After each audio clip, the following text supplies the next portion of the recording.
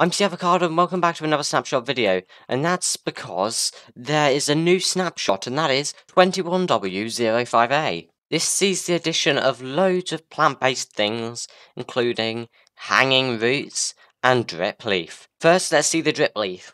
These are great for parkour maps because when you stand on them too long, they drop and you fall off. Another awesome reason to have these is that they can be used as entrances for secret bases. So you stand on it, it drops, and you're just stuck in here. Until it flicks back up, and then I've completely miscalculated it. Yeah, you're stuck in this forever, but I suppose it'll make a good trap. Surely someone else can figure out a better design than that. Now for the hanging roots. This comes with rooted dirt, which is like dirt with roots. You see these little roots in it? Oh, they look so rooty.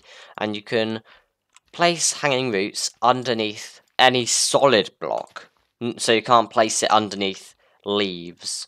Talking of these leaves, they're now azalea leaves and flowering azalea leaves. See?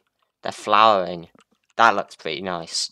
Also, with the big drip leaf, there are small drip leaves. These can be placed on clay or underwater, because they require moisture to grow.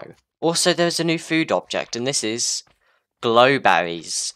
If you eat them, it gives 1 point of hunger.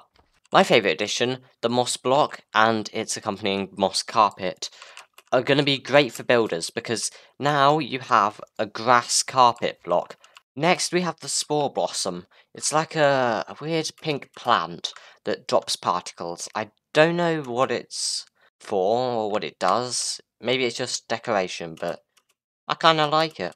But guys, that's all I have to showcase today. Don't forget to like if you enjoyed and subscribe if you haven't already. Goodbye, I'll see you in the next one. Toodly pip!